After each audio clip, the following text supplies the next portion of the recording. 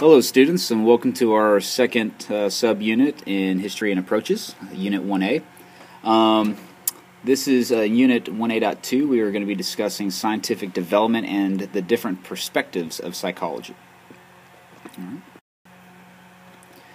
After learning about the historical contributions of philosophy to the development of psychology in Unit 1.1, we will further explore the development into the modern era and examine the beginnings of the science that we now know today as psychology. All right, we will be placing a lot of emphasis on all underlined and bold-faced words, as well as all the people and their contributions to psychology. So make sure you pay close attention to those people and concepts throughout this video. As we will learn in this unit, not all psychologists look at psychology the same way. Some believe that you are who you are purely because of your genetics. Again, from last unit, this is the nature argument. However, some also believe that experience plays a much bigger factor. And again, this is the nurture argument of what contributes most to our personality and our behavior. Psychology is a broad field that aims to answer questions from many different perspectives. We are going to look at a few of the schools and approaches to psychology in this unit. By the late 1800s, psychology was beginning to emerge as a separate scientific discipline. It was beginning to break away from the fields of biology and philosophy as its own field of scientific inquiry. Charles Darwin's groundbreaking theory of natural selection first opened the door to the contemporary scientific investigation into human mental processes of multiple species. Natural selection, Darwin found, is the gradual process by which biological traits become either more or less common in a population as a function of the effect of inherited traits on the differential reproductive successes of organisms interacting with the environment. We'll talk about it more in class. While Darwin did not focus on humans, instead focusing on birds and other species, other scientists would come along later to begin the scientific study of the human brain and how it is developed and how it functions. This initially led to two separate schools in the genesis of psychology: structuralism and functionalism. Structuralism, as we can see here, or the school of structuralism, its primary focus is on the structure of the mind and how it identifies the basic elements of consciousness. All right. Structuralism was largely developed and supported by Wilhelm Wundt, who's very significant to psychology, as he is credited with being the founder of scientific psychology when he opened the first laboratory for the scientific study of psychology in Leipzig, Germany in 1879. His student, Edward B. Titchener, he's actually given a lot of credit for bringing structuralism to the United States and then further expanding on structuralism more so than Wundt did in Germany. Well, what is structuralism? Again, let's read the definition. The school of structuralism aims to it focuses on the structure of the mind and identifies the basic elements of consciousness. Well, how do we study the structure of the mind before MRIs, before X-rays, and all those new innovative technologies? How do we study that? How do we study the basic elements of consciousness? That is the emphasis of structuralism. Well, Wundt and Titchener used the technique of introspection. Introspection is the process of looking inward to identify how one feels, thinks, or acts. So, for example, if I had two students in the class volunteer to be subjects in a brief little experiment of mine, and in that experiment I drop a ball, and then I have each student record how long they think the ball took to hit the ground. Well, that would be introspection. They're thinking about how they're reacting to the stimuli, the ball dropping, and then the data from that experiment would then give me, the researcher, some insight into how they organize information and how their consciousness is structured in the mind. And that's structuralism, the school of structuralism, basically, essentially. We'll talk about it more in class tomorrow.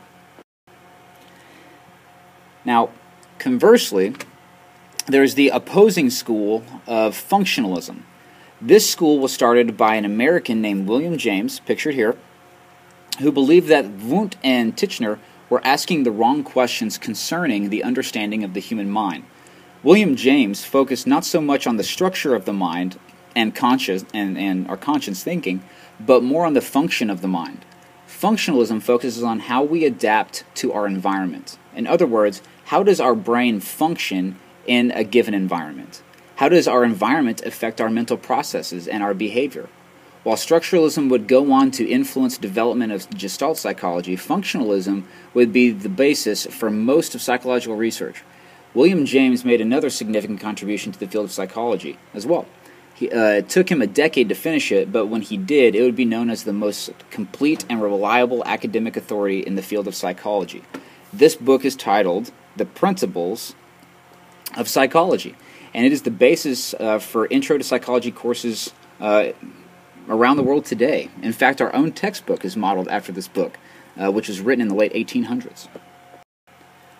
While structuralism and functionalism were two of the first schools of thought in psychology, as we said on the previous slide, structuralism gave way to Gestalt psychology.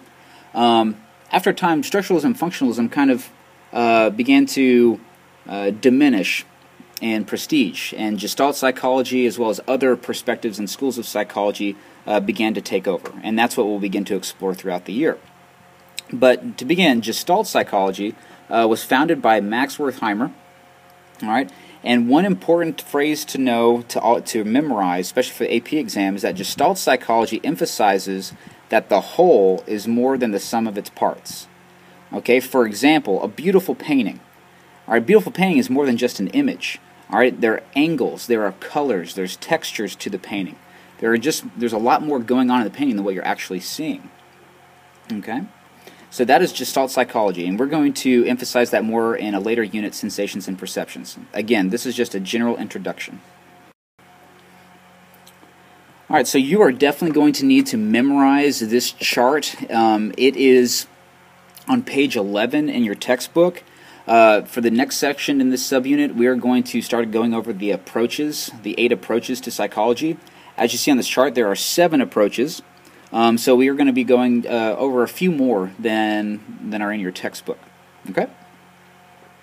So you might want to pause this or turn to page 11 in your textbook and go ahead and start memorizing this chart, because this is very important information that we're going to be revisiting throughout the year. The first approach to studying psychology that we'll discuss today is the behavioral approach. This approach focuses on measuring and recording observable behavior, typically behavior resulting from learning. So like if you touch the hot stove, it's going to burn your hand. You're probably less likely to touch the hot stove. All right, so you've learned something which has altered or changed your future behavior. We're going to go more into behavior and learning in Unit 8. But some names to familiarize yourself with is Ivan Pavlov, who is famous for his work on classical conditioning with the use of dogs, as well as John B. Watson, who worked with baby Albert, as well as B.F. Skinner, who worked with operant conditioning with his, it says rats here, but he actually worked with pigeons, with rewards and punishments. And we'll talk about this more in detail and actually have an activity with this in class.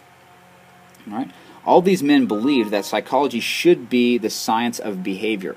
Of course, when behaviorism was developed, we didn't have, again, MRIs, EEG machines to actually look into the live functioning of the brain. So they thought that the only real way to study human understanding and human learning, human mental processes, is by observing their behavior, which reflects what they know and what they've learned.